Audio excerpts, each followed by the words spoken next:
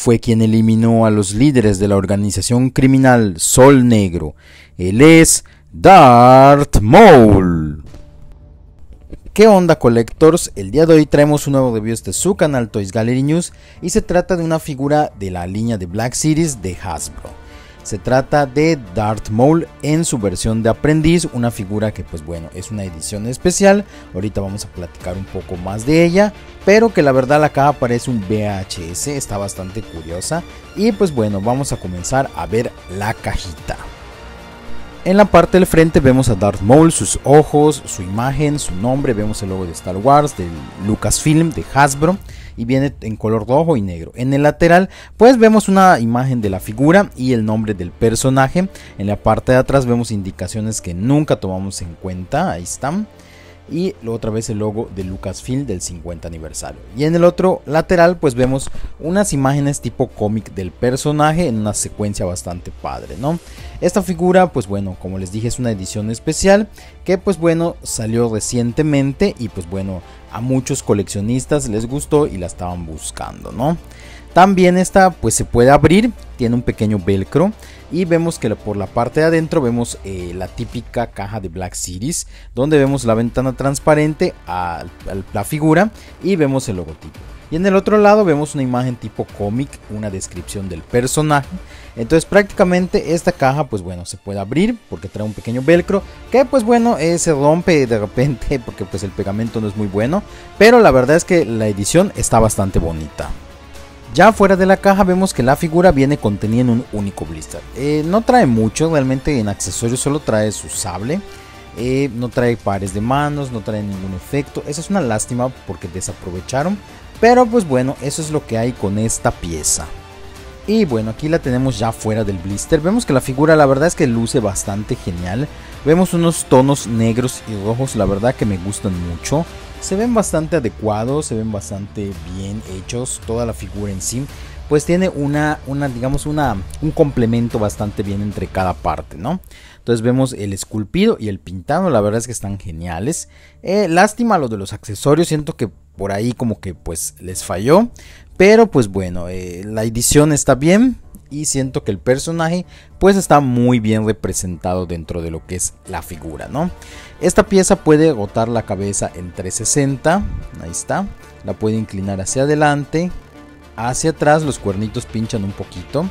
Puede levantar el brazo, lo puede girar en 360. Tiene articulación de mariposa, ahí está. Puede flexionar lo que es el codo. Y también puede girar lo que es su mano en 360. A pesar de que no tiene cambio de manos, pues se puede agotar. Vemos que en el pecho tiene articulación hacia adelante, hacia atrás. Y puede girar completamente el torso, ya que no tiene articulación en la cintura. Ahí está, a raíz del torso se puede girar. Vemos que lo que es la falda o la túnica está hecha de un plástico flexible. Así que no le impide abrir las piernas en un split, levantar la pierna, flexionar la rodilla. Ahí está. Y girar lo que es el pie hacia un lado, hacia el otro, hacia arriba y un poquito hacia abajo. No tiene mucha articulación, pero bueno, mi figura sí vino con un poquito de floja algunas articulaciones, pero obviamente nada del otro mundo, ¿no? Entonces la verdad me gustó mucho lo que veo. Es una figura bastante padre y pues bueno, se ve bastante bien.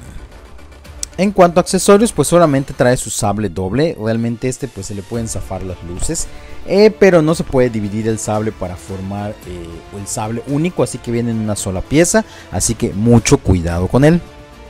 Y pues bueno, esta pieza digamos que salió porque 2021 marca el aniversario de Lucasfilm, el 50 aniversario, ¿no?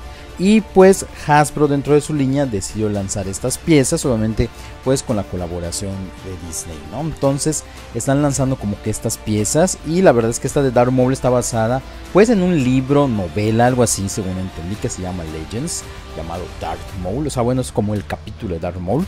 Y pues decidieron lanzar esta figura que lo representa en su apariencia de aprendiz. O sea que aquí todavía no es un Sith completo, es un aprendiz de Sith, ¿no? Entonces esta figura pues eso representa, ¿no? Obviamente es no canónico según entendí, porque pues ya ven que muchas cosas han sido digamos quitadas del canon de Star Wars desde que Disney pues compró esta franquicia. Entonces prácticamente, pero pues a la gente le gusta mucho este tipo de cómics novela, así que pues decidieron lanzarlo, ¿no? Conmemorativamente. No sé si hay otras figuras que estén saliendo igual con este tipo de caja. Yo solamente he visto Darth Maul. De hecho nos pueden dejar en los comentarios si han visto otras para ver si las adquirimos. Y pues ojalá la línea pues siga creciendo si no hay más, ¿no? La figura en general está muy padre. Obviamente, como les dije, siento que le faltó pues un poquito más de accesorios para hacer algo como de aniversario, ya que la caja pues sí se miraba bien pegona y siento que pues adentro se quedó un poquito corta la figura. El Darth Maul sí está espectacular y todo lo que quieras, pero siento que le faltó mínimo el sable dividido en dos para poder tener uno en cada mano, y también yo creo que algunos efectos, no mínimo aunque sea uno como de rayos, de esos que vemos en Power Rangers, ¿no? Pero pues del resto está padre.